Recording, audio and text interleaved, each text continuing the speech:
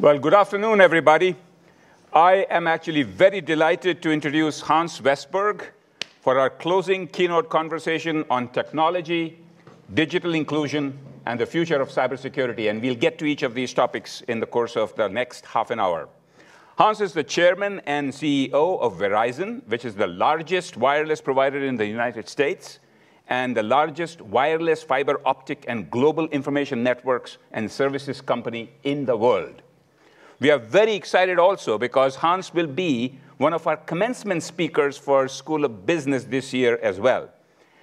So Hans, when we have a commencement speaker, they usually like to take a selfie with the students. Absolutely. I think you should practice one now. Let's How practice. about practicing one now? Because, you never know. You never know. Let's see. Okay. I need to come down a little bit. Actually, you know what? You will be taking this one. There you go. Let's see if you can do this better. Oh, okay. Because you're much stronger. Yeah. I mean. Oh my God. Oh, you got to do it right. I need two hands. Okay. Are you ready? Oh yeah, I'm ready. You are not in the picture. No, I am. That's all right. Great. Thank you very much, Hans. With one hand. I needed two. Okay. So let me first, before I take questions from the audience, and I will be taking questions from the audience, I think this iPad is set up for that. And I will start asking you some questions. But let me ask the audience one question before I ask you a question. Okay. How many of you are Verizon customers? Could you raise your hands? So I do know somebody, in case your signal is bad, he can strengthen it. And by the way, Hans, Hans, about 50%, that's how many it should be. The others, I'm sorry for you, okay? But Hans, the others that did not raise their hand, you might want to send your marketing and sales team to them. But they might be hard to reach, So it's going to be a good conversation. I don't know. We'll see. Okay. It's the end of the day. So we need to keep the energy up here. But let me ask you about the latest technology, 5G. Tell us more about what 5G is. What can it do in terms of consumer applications? How is Verizon going to wow us with 5G applications? It's an interesting question. The design on 5G started in 2009. And in the industry of telecommunication, it's very interesting because all the competitors, they get together and they decide what should the next wireless technology, how should it work? And then they go back and they start doing patents and they all share the patents and then they start building on it. That's why whoever has a phone in this room with everyone, you can go to any country in the world and the phone works. Think about that. So they share. So that's the start of it. I think it's important because many industries are competing on patents, etc. The telecom industry, they actually share all the patents in order to have the scale of it. So that's why you sell 3.5 billion of this device a year, which is by far the biggest consumer device. There's not even anything close to it. If you take refrigerators or whatever, it's not even close. So that was the start. 5G, then, the design was, hey, we need to do a wireless technology that meets the need of enterprises, not only consumers. That was the first thought. So we need to have much better latency, how quickly to ping to the data centers. We need to be able to connect so many more devices because it's not only people. And we need enormous throughput. So I give you a couple of things, just to understand. So on 4G today, you can connect, I would say, at best per square kilometers, maybe 60, 70,000 people. Because that's how many people you have on a square kilometers, even if you're in a stadium. On 5G, you can have 1 million. And we know we're not going to cream in 1 million people on that. So it's devices. On the latency, on 4G today, at a good day, which I have on the Verizon network, on the 4G network, you can get 80 to 100 milliseconds.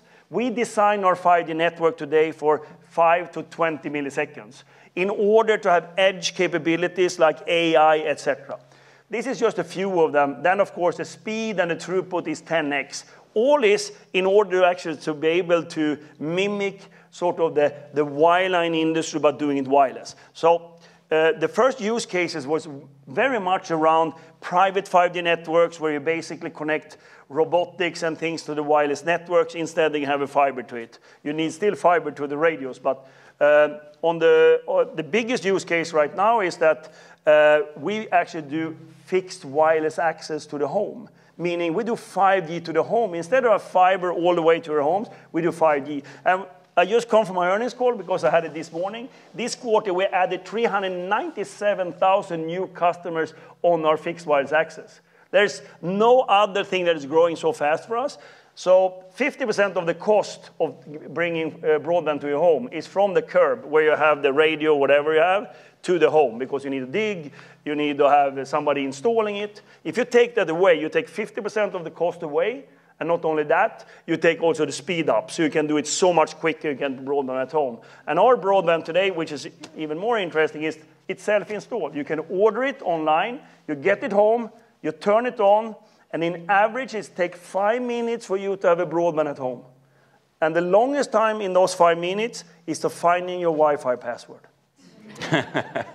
So that's just a couple of them, but it was a totally different design principle. And my previous job, I have only 2 employers, was at Ericsson. And of course, that's where we started this design. So for me, it was one of the greatest opportunities in my life. I moved from Ericsson, I came into Verizon, and we were first in the world with 5G for mobile phones, for fixed wireless access. So for me, it was sort of doing the whole journey, being part of the design from the beginning, even though I'm not an engineer, but I was part of it and I ended up. So that's what 5G can do today. And we have only seen the first phase of 5G, which is the adoption phase.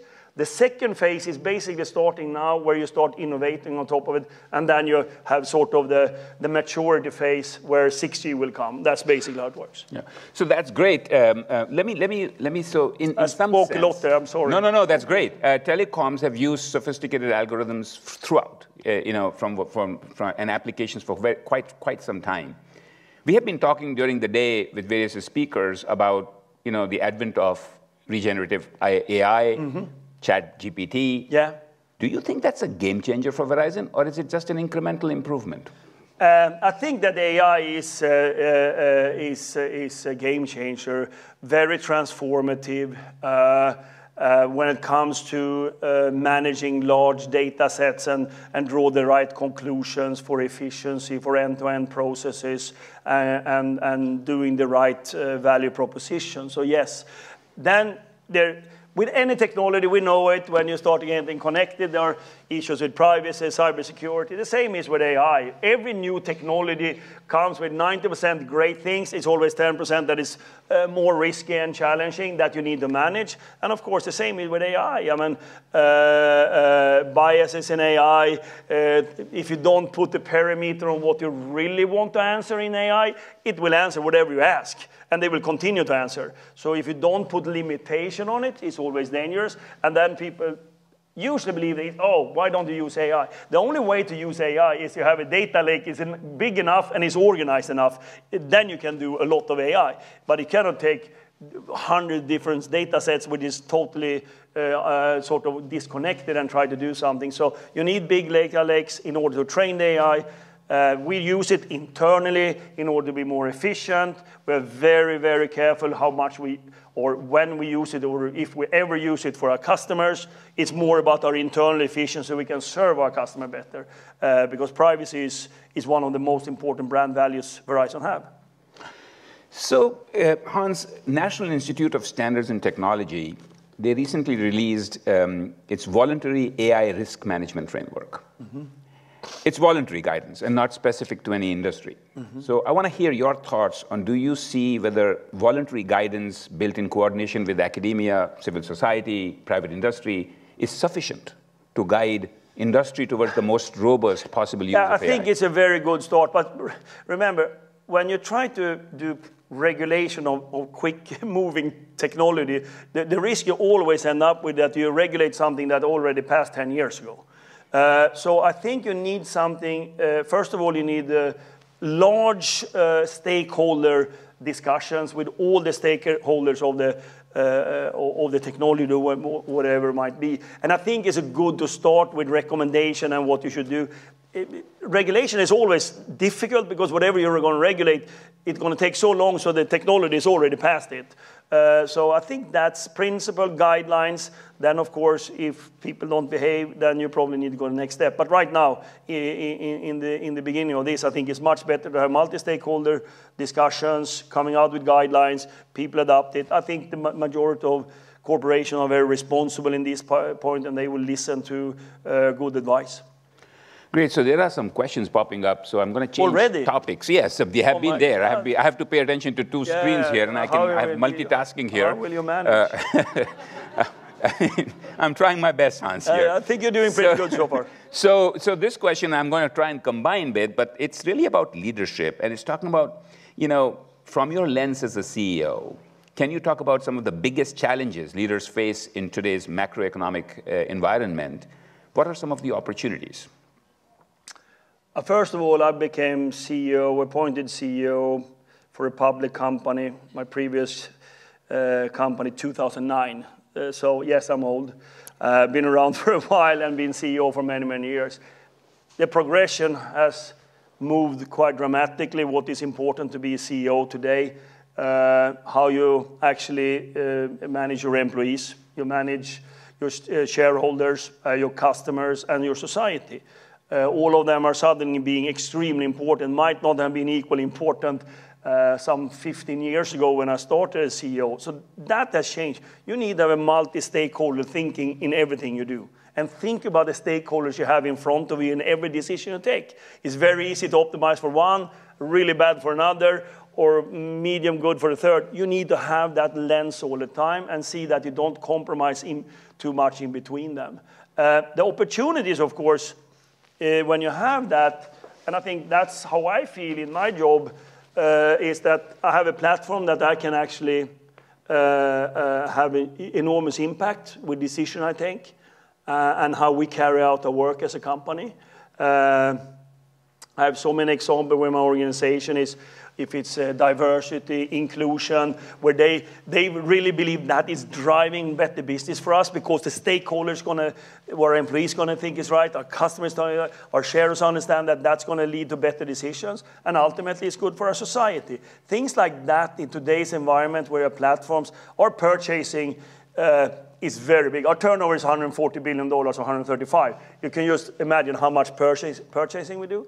We are all the time looking at diverse suppliers, and we have the chance to actually groom and develop diverse suppliers based on our base. Not meaning that we're doing worse procurement or procuring for worse companies. We're actually getting a diverse slate of companies. They're diversity-owned, they're small firms, etc. So we're doing a lot of that, and I think that is, of course, a unique opportunity for in this environment that you can do right, but still do the right for business. And I think that's how I see it with the things we are doing in our company every day. Hans, so this is great. And in following up on that leadership question, let me ask, a student is asking this question, looking back, now that you know everything that you know, where would Hans start if he were a student again? My career was clear when I started. I wanted to be professional in sports. And as you see, I'm sitting here. Didn't go that well. But I always have done things that I love to do and working with people that I appreciated. That took me to living in 7 countries, worked in basically every function you can ever dream of. And I've never tried to see, I need to do that. I want to be the CEO of Ericsson or CEO of Verizon. That was never my plan. I wanted to do things that I liked and where I think I had competence or capabilities. And that led me to these opportunities rather than maybe trying to be something that you're not. I like to be around people. I think one of the things, I have so many weaknesses as a leader. One that I think I'm good at, I'm good leading big organizations. And I've done that in all my life. Always lead big organizations. I come from team sports. I can do that every day. I think that's my strength. And that makes me happy. I think it makes me a better leader. Rather than putting me checking travel expenses, which I done for a while, and I was bad at it, and I didn't like it. So again, the advice I would give to my own self is, I did the right choices because I did things that I liked. I cannot look back and say, I shouldn't have done that job or I shouldn't have studied that. ultimately was things that I like to do, and that brought me where I am today, and I like what I'm doing today. Great, that's awesome. So I couldn't have told, by the way, just by the energy that you have here now. But thank you. That is obvious, absolutely. And there is a question here which is a little bit tangential. Before I get into the questions, and there are multiple ones on digital inclusion, which we will get to. There's a question which says, is the future of telecommunications orbital satellites, example Starlink, or more condensed ground-based infrastructure? It goes back to scale. Satellites have definitely a part of our delivery. We work with Kuiper, the Amazon satellite company. We believe it has an important piece of, especially when you come out to more rural places, to actually make the backhauling, meaning you need to send the data back. Then you do it with satellite. You cannot get fiber there. That's definitely, we think definitely it's an IoT play. Many big oil and gas companies are in rural places. They need a lot of data. The only way to do it is satellite to get it back. So there's a lot of use cases. For the consumer product, I think from a cost point of view, it is a challenge. You're gonna go up against 3.5 billion to 4 billion of these every year, scale of the telecom industry, or set-top boxes which are using the same. They need their special sort of device in order to take the satellite signal down and then convert it to Wi-Fi. So the cost point, then somebody can always price it. So I'm talking about cost point. That's why not sure that on the consumer side, we're probably going to see consumers using it in rural areas that can afford it. But it's not initially, I don't think it's a digital divide solution, given that the cost point on the device system in the telecom industry is so much bigger when it comes to the chipset and all of that.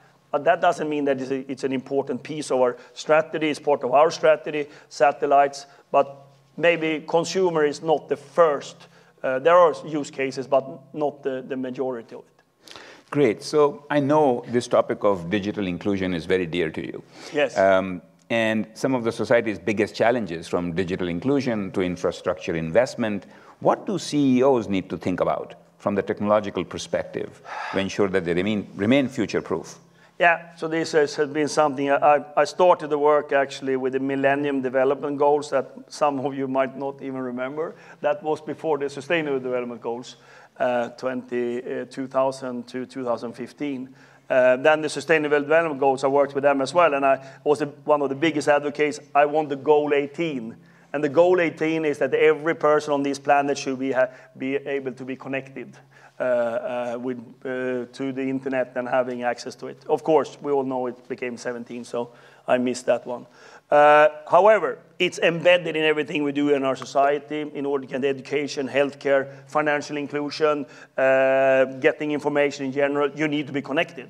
So, of course, I spent a lot of time on that. And I usually define, regardless who I speak to, I try to explain how it looks. I mean, today, roughly 4 billion people on this earth are connected.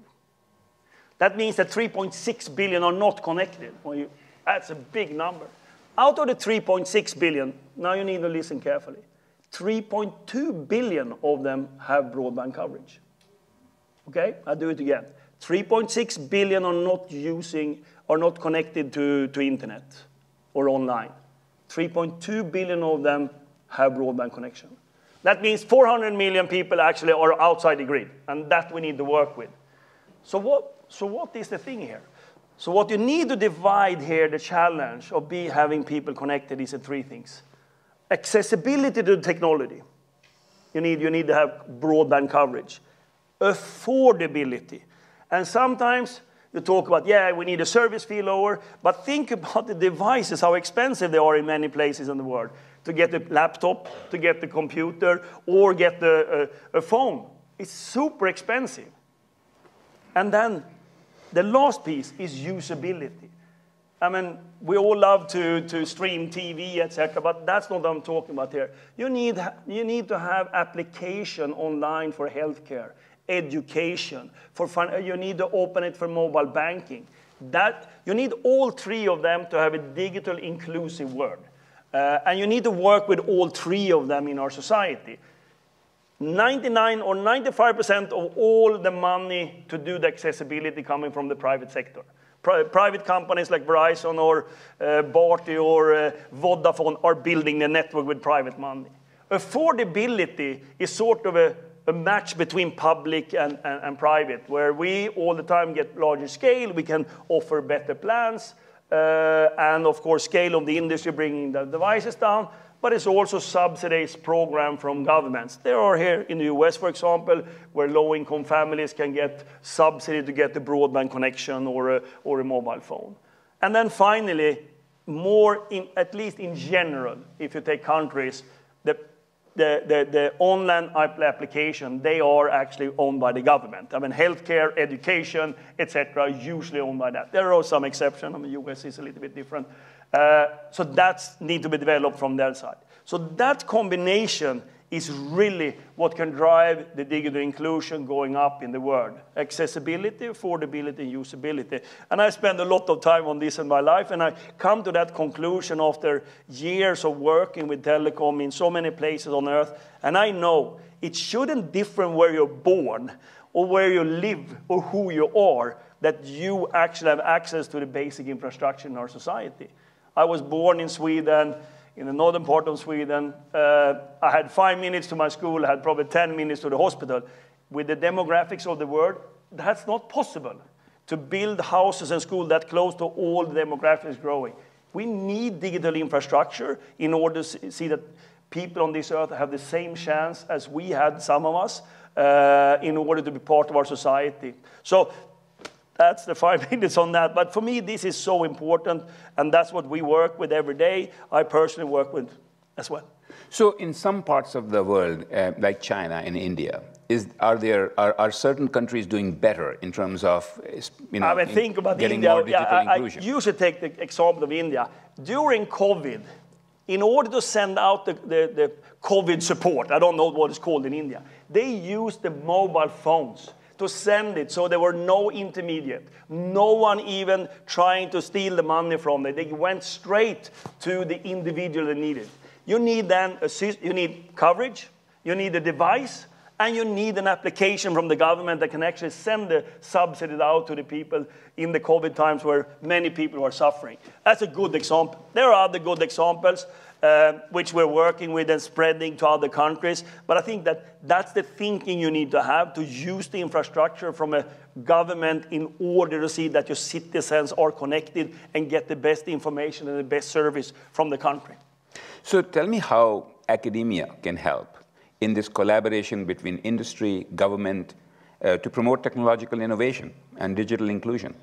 I think in general, I mean, academia has a very important piece of it, because just the research and study of impacts of connectivity, getting connected, healthcare applications that are digital or remote learning, etc., and understanding how that is affecting our society, I would say in a positive way, because getting education, getting healthcare are such essential things in our society today in order to prosper. So that's how I see it, that there's a lot of academia. And we are working with this. I mean, as I didn't get my goal 18, I called the World Economic Forum and I told them I want to launch a program with you in order to get the next billion people being connected. And so I've been running that since 2.5 years back, together with academia, with many, many countries and all the largest companies in the world, to connect 1 billion people, but only if they're connected with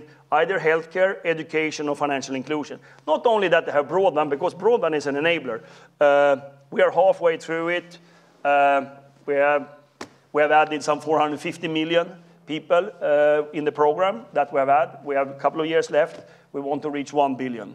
Again, we need to rally public, academia, NGOs, and private sector to make it and getting commitment. So that's called the Edison Alliance, where I became the chairman, and I'm leading that with the World Economic Forum. So do you think there is room for this collaboration between competitors in the industry? Of course, there are a lot of competitors in there, because we all have the same desire that getting people connected. We know it's good for our business that people are getting connected, but it's good for our society.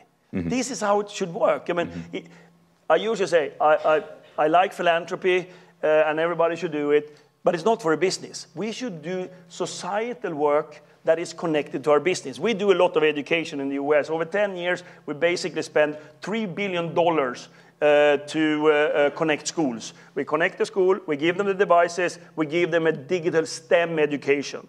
That's what we do. So what is that good? First of all, broadband is important. We think that's our business. Getting students to like STEM and thinking about Verizon. That's great. They're going to work for us later on. So it's part of our strategy to be a stronger company, not philanthropy for me. This is part of our societal. And then on top of that, we have voluntaries where we are very clear to our employees. You can volunteer hours, but only to the programs and the projects that is connected to our strategy. So they can actually work in one of these schools to maintain the equipment or educate the students on how to use the equipment. That goes to the voluntaries. Great. So this is a cybersecurity forum. I'm going to ask you a question on that has just come in, which is, you know, what is Verizon's, from your lens, what is Verizon's top contribution towards cybersecurity going to be? It's probably that we have the largest network in the world, and probably we see more than many others are seeing when it comes to cyber threats, and of course having a lot of threats coming in every day.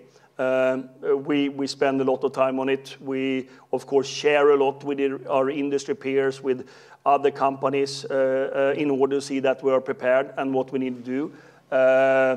Of course, we fortify our product. We sell cybersecurity products as well. But of course, it's all about us securing our own network, having almost 140 million subscribers on the wireless network, for example.